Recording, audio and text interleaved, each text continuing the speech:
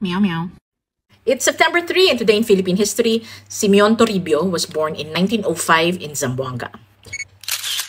But I am putting a pin on this because other sources say he was born on August 6 in Bohol. I am still looking for primary documents.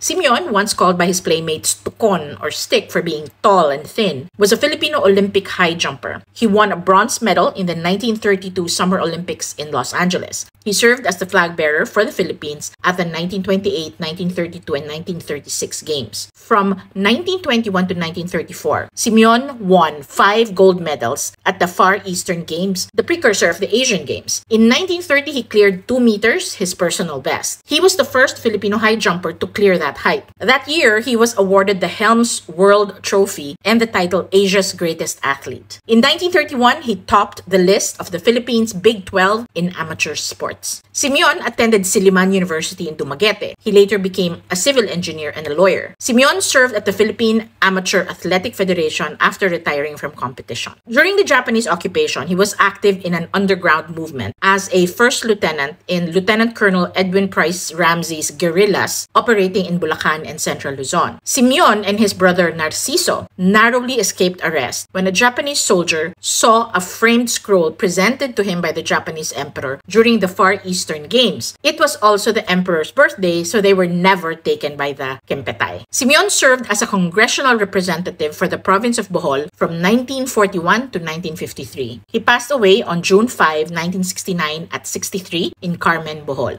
In Jorge Afable's Philippine Sports Greats, he was described as a very disciplined man who knew how to excel at a full-time job and at sports with a no-nonsense athletics training regimen. Sana all.